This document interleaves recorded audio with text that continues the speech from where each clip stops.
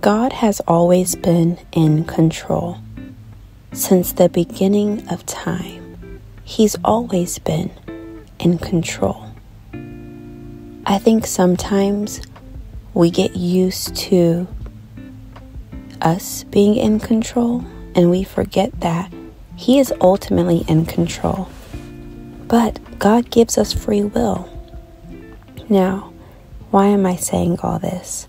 Well, today, I feel like I made a really big mistake. But I know that I live a lifestyle that is so submitted to God that a mistake, I don't calculate how I could have made it. I don't. And as I was sitting in my car, wanting to freak out or cry, having mixed emotions about this mistake that I feel like I made that would somehow shift my life, God had to just remind me, Courtney, I've always been in control. It's only in the moments that we think we're in control and that we're kind of sharing that control with God. No, He's sharing that control with us. He is the one sharing with us. And so if we're not careful, we can get so used to a lifestyle of we're in control, but God has, His hand in it sometimes. And we only wait on the Lord whenever we're in a bad predicament and we don't know what to do. But what if we flipped it? What if our lifestyle was always waiting on the Lord? Always asking and always seeing if this is okay, Dad. Can I do this, Dad? We're always at His service waiting on Him. I like that lifestyle a lot better. Not a lifestyle of crying and sobbing when we make a mistake and we have to say, God, now I have to wait on you to fix it. But if we have this lifestyle of always waiting on the Lord, I'm not going to say we're never going to have a problem. We're never going to have, hiccups. But it'll be far less because we will realize and come to this realization that my Abba is in control. This doesn't take Him by surprise. Nothing that I do takes Him by surprise. In fact, He knew everything, every mistake. Even though He gives me free will, He knew every mistake. It's the fact that we've taken this term called free will and we have manipulated it into control, where we think our free will is actually control over our life. No, it's not. We don't have any control over our lives. And I like it better that way. It seems unpredictable and maybe scary if you're one to think that you actually had control over your life this entire time. But if you step outside this realm of time, and if you step outside of yourself for a moment and you're gazing from the heavenly courts, you'll realize that this entire time I never had anything in control. Therefore, there's no mistake I could have ever made outside of my daddy's reach. There's no mistake, quote unquote, that I've ever made that my daddy didn't already see it coming, that he didn't already know, that he didn't already plan for. It's beautiful. It's a beautiful way of living. It's like living in a different realm where we realize I'm not my own. We're not just saying my life is not my own when it comes to deep, heartfelt worship and we're moved in a service. But my life is not my own when I make a mistake. My life is not my own whenever I'm happy. My life is not my own whenever I'm sad. My life is not my own, period. In fact, I've been bought with a high price. So that's just some thought for you today. As I began to, I never got upset because I had so much assurance from my Father to move forward on something that I asked Him about, that I waited on Him for, that I even asked for confirmation. I did a whole Gideon and I asked for confirmation. And then as soon as I did it, it literally, picture this. This has been almost a week-long process of a big decision I've been making. This whole time, this big mistake that I feel like I made. I'm not even going to call it a mistake because I'm just so happy and so blessed by the Lord's peace right now to know that it's not a mistake. But this big error, it never presented itself before the fact, in between all of the decisions that I've been making, the small decisions up until the big one, it never affected it. I mean, it never came up, sorry.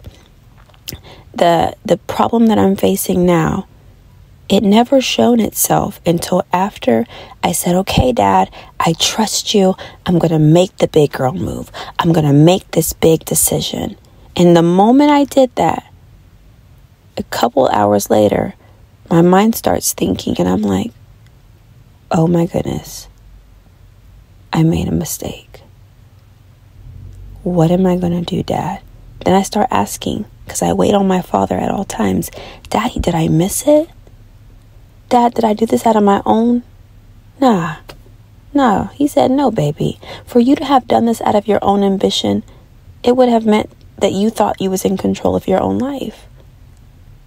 But if I replay our worship sessions and our morning talks and our afternoon prayer, I would know, Courtney, that you live a life submitted to me and that you know that your life is not your own. So wow, God continues to blow my mind. Even in the midst of me feeling like I made a uh-oh, here comes my daddy. He pulls me up in his lap. He sits me down. He talks to me. He hugs me. You know, the only reason I want to cry now is because of how beautiful my father is. He's simply amazing. Thank you, Daddy. Thank you, Abba. Thank you, Jesus. Thank you, Holy Spirit. He's simply amazing. I think a year ago, maybe even a few months ago, I would have been sick. I would have been crying. I would have been muting my phone so nobody can talk to me.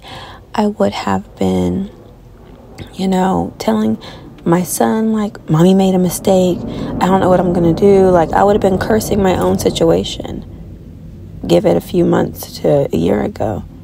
But now I'm over here like, okay, Daddy, wait a minute. But I think if this problem had presented itself before I made the big step out on faith, I would not have made that big step out on faith. I would have said, oh, well, God doesn't want me to do that, because if he did, then this wouldn't have been a problem. I would have went forward with it. I know I'm talking like in circles because y'all are like, what is the problem? What's the mistake? I'm going to share it in due time. And I'm going to share it when the testimony is ripe for the picking. But just know, to anyone else, to me, even 10 minutes ago, it seemed like a big issue, a big mistake. But now that I've just sat down in my car, I haven't been on Google being like, what can I do? How can I fix this? Yada, yada, yada. Like, I took a moment once I realized the mistake I made, verified. I verified that I actually did make the mistake in human terms and with our human eyes, not spiritually speaking. And then I just continue to just sit down and say, Daddy, like, what? What did I miss? I repent if I missed anything. I just began to just say those things. If I missed anything, I repent.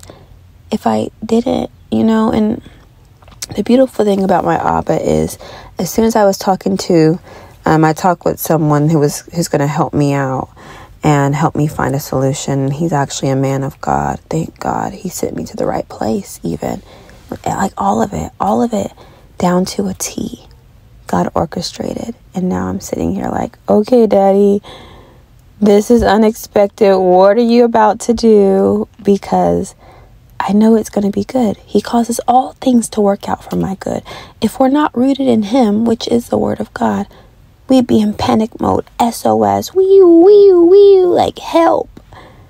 But I know that he works out all things for my good, because I'm called according to his purpose, because I'm submitted to him, because I'm his daughter, because I love him. And so, I just wanted to share this with you. I pray that this blesses you.